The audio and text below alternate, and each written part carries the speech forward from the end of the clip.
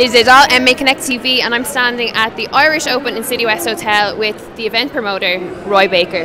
Roy, how are you? A little tired with Storm Norman or Storm the Beast from the East or Storm whatever. We're tired, but we got away with it. Disappointing, you know, a big weekend and a lot of competitors couldn't make it for the weather. Yeah, it's funny. It's a disappointed but then inspired. So we had 3,847 registrations from 36 countries. We ended up with about 1,560 from 21 countries.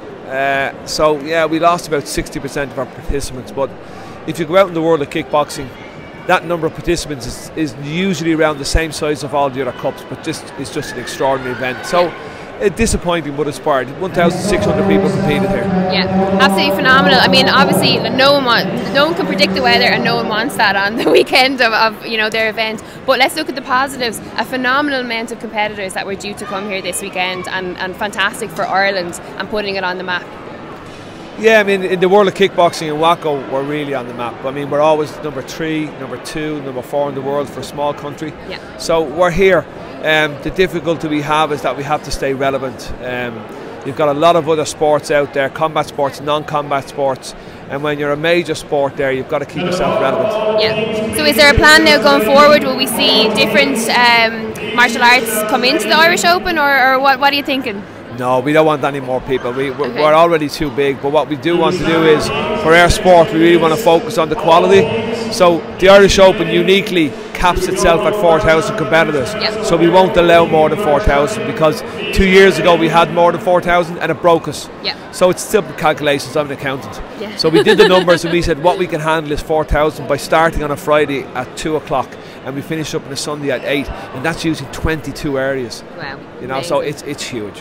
So tell me, how does an accountant get into promoting martial arts events? I've been involved in karate back in the early 80s because I'm an old man. Went from karate, went into kickboxing, did full contact kickboxing for a number of years, then went into point fighting.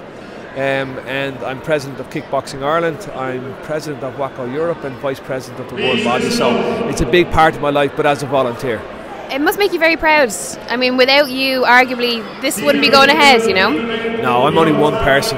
I've got about 170 volunteers here.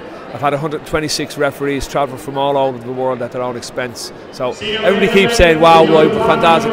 I'm only a small cog in it. Yeah. It's the people out here that are still working while I'm interviewing you. But listen, I mean, let's get real for a minute. You have almost 200 people working voluntarily to make this happen. A huge event supporting Irish competitors, Irish talent and international talent. Where do we stop the volunteering, and how do we progress and make this, you know, a proper entity? You know, it's sport in Ireland. I'm in with John Tracy last week talking about things. So sport in Ireland is fundamentally reliant on volunteers. Yep. And I think it should remain that way.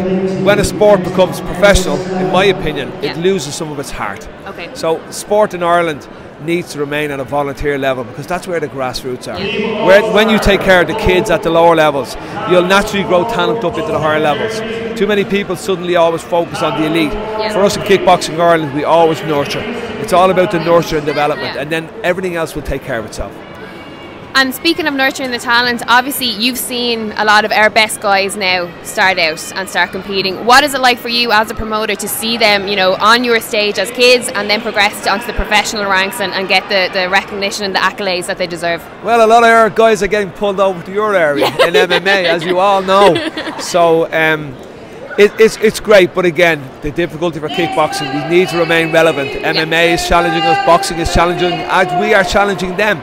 So it's a world of really contributing. And one big thing about the Irish Open, why I started it 28 years ago, was I was lucky to win a number of world titles. Yeah. But I always had to travel. So I and others wanted to build something in Ireland that we didn't have to travel, because I was fed up travelling. Yeah. So we built this up, and then we became a patron of the ISPCC, the charity we run this for. And then over time, it's built and built and built, and now it's a monster. Yeah. Monster. Absolutely is. Well, listen, I won't keep you any longer. Thank you very much. Appreciate it, and congratulations for another fantastic event, and hopefully we'll be back again next year. Thank you, and don't get caught in the snow. Bye. Thank you, Roy. Cheers.